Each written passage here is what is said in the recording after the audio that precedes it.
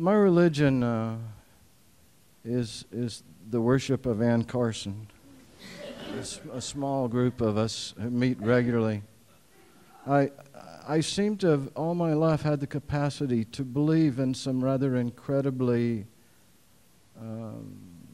unlikely phenomena for brief periods, and to truly believe that I had been called on, for instance, by people from outer space. And this is called What Is True for a Minute.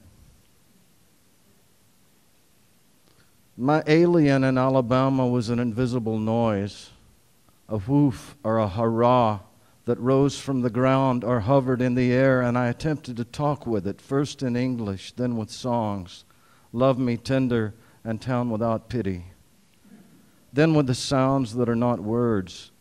When I went left, it moved to my right. When I went right, it was behind me again. It was like the alien in North Carolina that coughed from the upstairs apartment where no one lived, except the alien in North Carolina was a clanking radiator, while the Alabama alien was the noise of the drain from the washing machine. In El Salvador, an alien followed me one night when I was angry and drunk and intending to walk the beach to Baja California. It swung a machete over its head, a shur and a hish.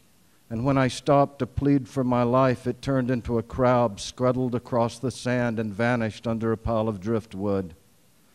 None of my aliens stay long. Mostly I was lonely when I saw them. I was sad or scared, or the breath had been knocked from me. Once a wall spoke. A deer instructed me. A puppy looked at me with the eyes of my newly dead friend, and staring back at it, I thought of how the gods appeared to men, except my aliens were never gods. One was a shadow. One was a cottonmouth underwater. My alien in Sorrento was a real woman, almost a girl from early Yeats, but in jogging shorts. She moved down the steps to the sea. She was from the earth, but also of the air, and as she began running lightly, a light rain from down the coast of Amalfi began taking the parts of her and stirring them into mist. I think she was a figure for desire or fear who came into the world for a minute and disappeared forever. That is the way with aliens. All evanescence, all difference, unknowable presences, enemies of description. They wait and their work is seeming. They speak with the voice of listening.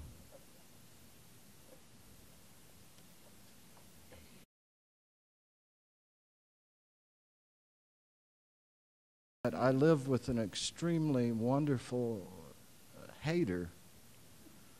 And so over the years I started collecting the hatreds. This is called the essence of man. What kind of person would hate the color blue? Hate the salesman who jiggles change and the nurse who murmurs with the voice of a little girl, and the leg that cannot sit for a minute without making a minor tremor register on the Richter scale. Hate infants in general and conversation starters. Hate thongs, medallions, ice cubes, conservatives, mayonnaise, mouth breathers, foreplay, pencil tappers, and burkas. Hate both the Iliad and the Odyssey, and delivery vans, and the idea of diaries. Hate plum sauces, exclamation marks, train crossings, and funeral flowers.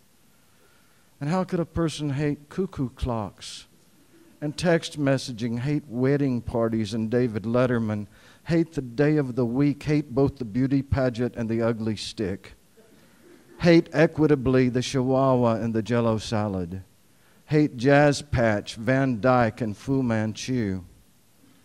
In an age of mercury and mass extinctions, what sort of citizen would expend her hate on the double pleat and the star-nosed mole, on parade floats and essays on public radio, would abhor people named Tiffany or Dale, and beckon the handsome, articulate waiter, "Oh, enjoy"?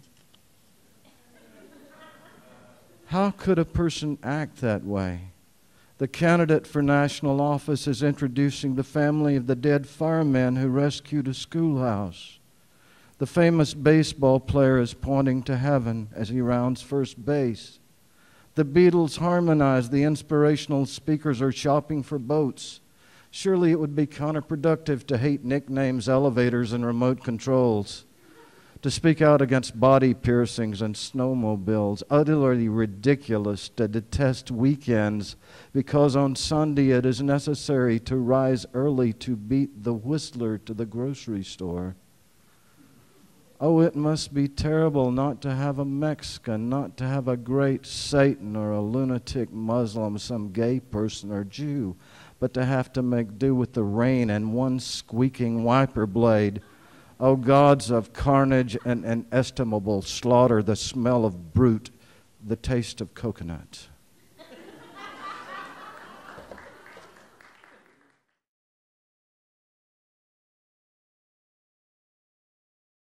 For 8 years, I was just insane. I would write, everything I wrote would end up being a George W. Bush hatred poem.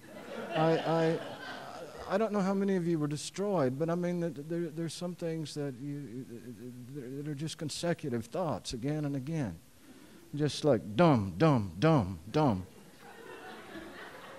And this was one of those poems. It was called The Language of Love.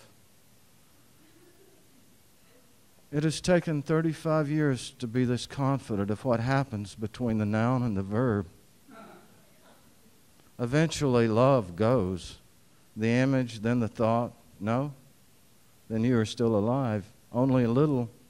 And then, I do not mean to depress you, men have to hear before they see. Sacred vows, drop shirts.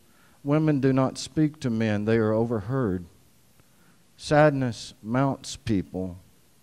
Around the burn scar, high on one thigh, the body of the beloved will vanish, and the cum cries and salt hair smells of lovemaking.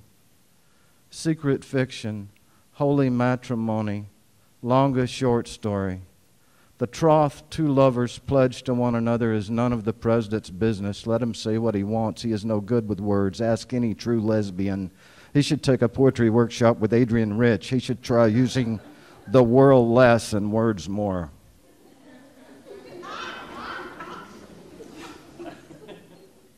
People say don't preach, but you know, people make a good living preaching.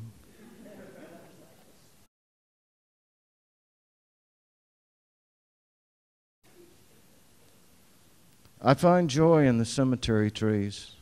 Their roots are in our hearts, and their leaves the soul of another century is in ascension. I hear the rustling of their branches and watch the exhausted laborers from the Burgreen Construction Company sit down in the shade, unwrapping their ham sandwiches and popping open their thermoses. Apparently they too are enamored of the hickory and willow at the edge of our cemetery. They are stretching twine, building a wall as though this could be contained.